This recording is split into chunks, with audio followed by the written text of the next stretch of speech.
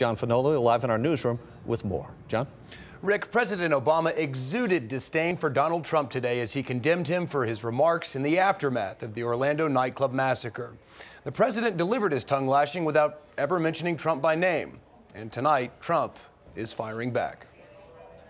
I watched President Obama today, and he was more angry at me than he was at the shooter. Donald Trump tonight appearing to toy with President Obama. One of the folks on television said, boy, has Trump gotten under his skin. Referring to the president's sharpest comments yet on his candidacy. We now have proposals from the presumptive Republican nominee for president of the United States to bar all Muslims from emigrating to America. We hear language that singles out immigrants and suggests entire religious communities are complicit in violence.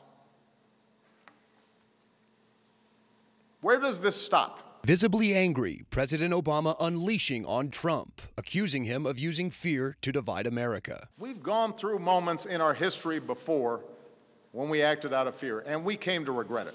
We don't have religious tests here.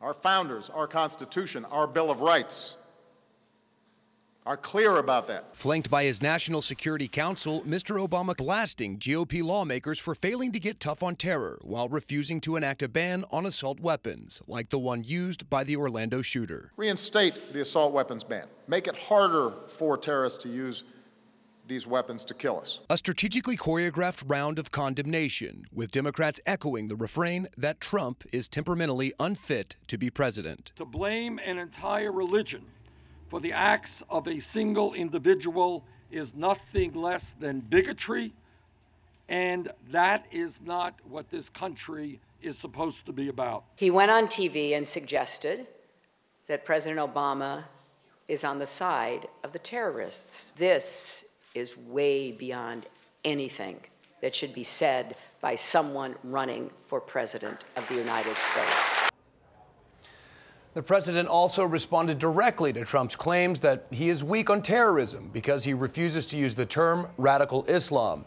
The president said that Trump's claim is a distraction and that the phrase is a political talking point, not a strategy to defeat terrorists. Reporting live in the newsroom, I'm John Fenolio. Guys, send it back to you. All right, John, thank you.